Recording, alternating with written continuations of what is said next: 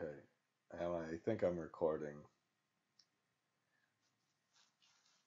Here's another one of our exciting Excel videos. In this video, we're going to examine the following. We've got a project finance model. And in this project finance model, it's a model of a solar project. And a solar project has, part of building a solar project is making an inverter that converts the electricity from direct current to alternating current. Now, these inverters don't necessarily have the same lifetime as the project themselves.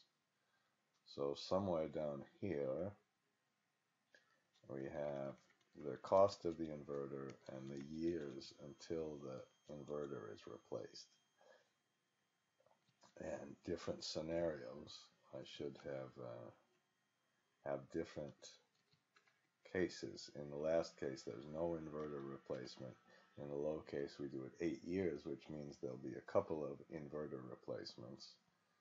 And in the base case, there's, I think, one inverter replacement. Now, I put a different tax life on the inverters than the other equipment, and I have an annual tax depreciation rate. Here's the problem. The problem is, and just a minute, where did we put the timing? Here's once I put the inverter, I used the eDate function and then eDate function again to show that there could be two inverters. So the first eDate function starts with the commercial operation date. The second eDate function takes the last one. Why don't I show what that is with a little data validation. I think I did Alt-DL, inverter INVEI replacement. Use the eDate function to find the date of the replacement. Okay.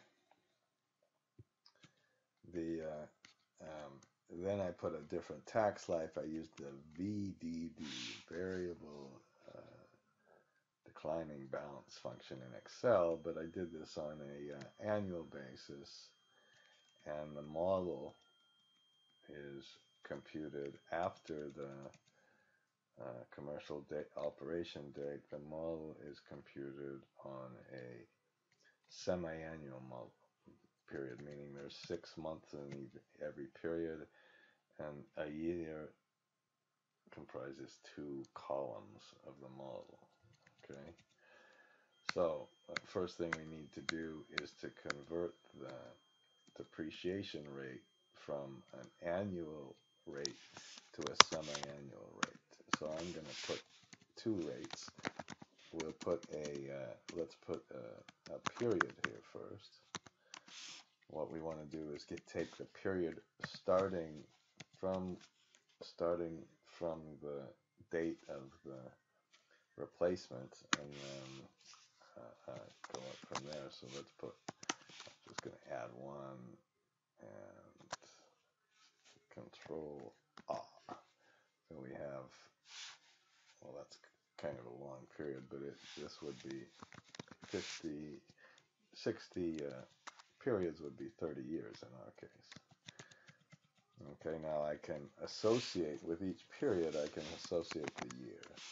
And then I forgot who told me this, one of my people in my class. It's a wonderful little trick. Round up. And when you do round up, you take this number and take the year, divide it by the 2, the number of periods per year, F4. Whoops, that was F3, F4. And then put a comma 0. And that means 1 divided by 2 is 0.5. You round it up, you get 1. And then you take the next one, and it's still 1. 2 divided by 2 is 1, and that rounds up to still 1. The next one, I'm doing Control R, is 3 divided by 2, so on and so forth. So whenever you want to find the year after you have the period, you can use the round up. Whoops. I'm going to put using round up function. And I think I know this is taking a little long, but just to remind you how to do this, I'm going to, in the file, go to data. I'll do it slowly this time. Data validation, input message, year, and I'll put use the round up function with the periods in it's really the columns to comprise a year. If you have a better suggestion on how to name that, please email Shift Control Right, Arrow Control R. And now once we have this, then we'll just use the period. We'll compute the periodic depreciation rate, and the periodic depreciation rate, we'll just use the lookup function. It seemed to have repeated the data validation, but let's look up the year, and then look up on the year up at the top, F4, and then once we have that, let's look up the rate for the inverters. Press the F4, and finally at the very end, since we have 2 periods per year, we've got to divide that by the number 2. Can you help me find that? That number 2 is down here, and press the F4 button. Okay. Shit. Okay. What happened here? Shift Control Right Arrow.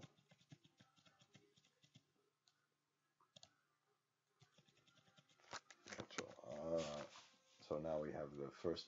There is our 40% depreciation rate, and we have 20%, so on and so forth. All right. Now, once we have that depreciation rate, here's the pain. I set up in the model, we first put in the EBITDA, the revenues, the expenses, then the capital expenditures, and then after we're finished with the capital expenditures, we can go to the next section, which is to compute the depreciation, and I computed the depreciation, the simple part, on the opening balance, and then now we have to put the depreciation on the inverter replacement. Now, oops, here we have an inverter replacement coming in this year. So in the subsequent years to this year, we need to put the depreciation right in. And of course, if we switch this from the base case to the low case, then we'll have 2 different periods for the inverters, and we'll have to compute the depreciation on both of those rates. Now, this is a problem that involves something that you've probably often seen in models, and this, I'm going to the model named Financial Function Library right now, and in this Financial Function Library, you can use a lookup table and compute a lookup from the depreciation rate, and in the depreciation section I go through all this. But there's a lot easier way to do this. You can make your own depreciation function to test how this works. Let me just do this one. Shade, whoops, oh shit. Shade this area, put equal to depreciation, DEPR. You'll see that, and then tab. Remember, please be lazy in Excel. Press the FX function, and it says put in the CapEx. So we put in our CapEx, and then press enter, and then it says put in the depreciation rate. So you just put in the depreciation rate, starting in year 1, of course. Now this is an array function, so you press Shift Control Enter. Whoops. Guess you have to first press OK. Ah, no. I press F2 and Shift Control Enter, and you see you get the same number. Now, if you go to the Developer tab in this Financial Function Library, you can see there's a macro. Oops, let me put it on this workbook, and there's a macro that says Depreciation Functions. You can edit that, and right underneath there should be, there's a straight line functions. We're using a accelerated function. So I'm going to copy this depreciation function. I'm going to copy it from our financial function library, and then I'm going to move it into the file we're working on. I'm still in developer, it appears, and then I'm going to go to macros and press edit. And in the underneath the date functions, I'm going to copy this, and then I'm going to go up to the top and put sub depreciation. Now I'm going to call it functions. Now the reason I'm doing that is because when you look for these functions in the macros, you can see now, you see it says depreciation functions, but it doesn't say the functions for depreciation itself. It doesn't list the functions. I don't know why. Maybe there's some method you can use to find that. If you do, please send me an email. I beg you. Okay, and this function just has a little loop. You can go to the depreciation page of my website and get step-by-step instructions on how to do this. But right now we've just incorporated it.